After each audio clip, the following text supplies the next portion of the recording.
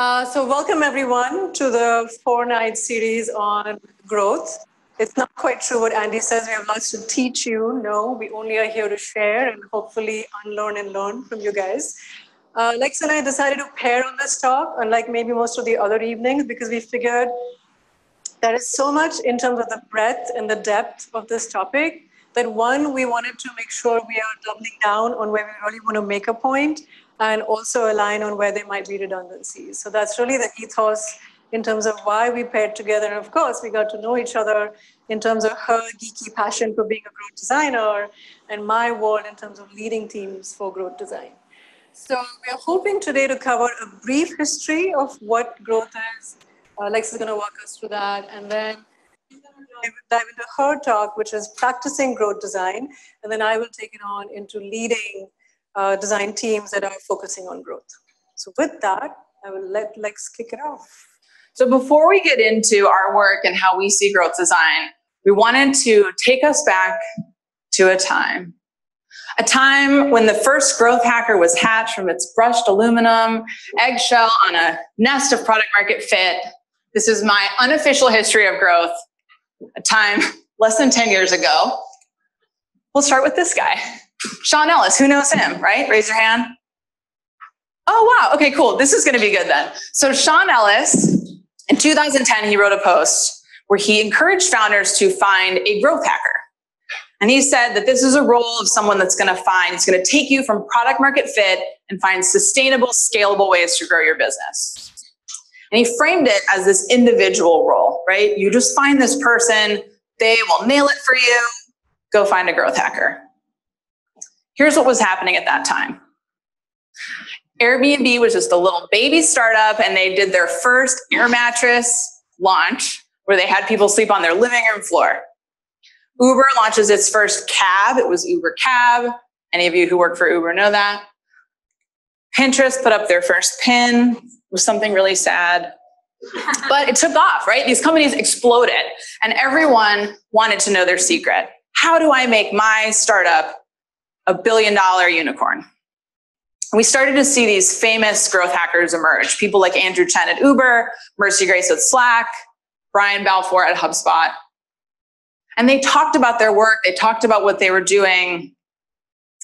And they talked a lot about engineering, marketing, and product. And they almost never talked about design. And if they talked about design, they weren't talking about designers. They were talking about designs that these roles did. And it just kind of seemed like, to the rest of us, that a growth hacker would grab some engineers and take a company from 0 to 100, boom. Meanwhile, the design team's on the sidelines, maybe making some mocks to send through the channels. But it turned out that it really doesn't work that way. And there were some designers that were involved in these companies. And more importantly, the companies that have sustainable success with thoughtful product design are including design and other functions like data, customer care. They're really thinking much more broadly about their work. And we're now seeing companies not only have growth teams, but really employ growth across their whole organization, which Chetana is going to talk about with Netflix, because they really embody this as a company. So we've seen this evolution, again, in the last 10 years. So as Andy mentioned, growth design is very nascent because growth is very nascent. Do you want me to? I'll come back to you. So as you can see, in a pretty short time, in less than 10 years, today we are at a point where design is a strategic collaborator and partner in the growth process. At this moment, I just want to do a show of hands. Who all in this room are working in growth teams? And the rest of you are wannabes. You've got the right audience. So today, product design is a strategic driver of growth, whether you're a Swiss Army knife, single designer in a startup, or you're in a design team that's a growth design team in a large organization. The second thing that Andy called out quite a bit, what's happening is growth roles today are there both for individual contributors, product designer roles. Today was the first time I saw senior product designer for retention, so I really need to unpack that, as well as for leadership. which is pretty amazing to know that it's come away, but it's such a discipline. It requires design leaders to lead this particular discipline. And last but not the least, there are more women who are able to lead and design for growth problem solving, discipline that originally was really heavy lifted by men. Not that we don't love men, we do. We're pro men, but also pro women.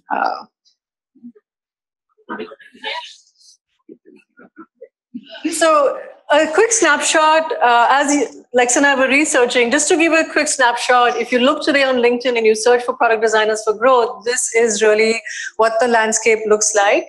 And on the leadership side, I think the way recruiting happens is it's really more word of mouth. It's really through the networking community. But some of the titles that I'm coming across is design director for growth or design director for expansion. There was a time when my team at Netflix was struggling between being called the membership team or the non-membership team. We finally landed up with growth. And this is really something, hats off to Lex's passion and hard work. Growth design today is not something that is only ubiquitous to the US. It is something that's becoming a voice around the world. And she's going to dive into some of the resources she has been championing herself so that it's a global voice in a global community. So the hiring and the need for talent and growth is cross-functional. Product managers, data scientists, designers, qualitative researchers, all of these roles have openings these days. And with that, we've given you this overview or a very high-level brief history. There are amazing books and resources out there if you want to get into more of the details, more of the sort of head honchos who invested a lot of time in this area when it didn't mean anything. But for the purposes of the primer talk today, Lex and I came up with this definition that we thought was a basic understanding of what does it mean to design for growth. And through our talk, hopefully you'll understand that it's not anything that's really different or a rocket science from core product design. So growth design is a practice that focuses on high impact. So I really want to focus on this word high impact because this is where it gets very fuzzy for designers in terms of, is my work measurable or is it not?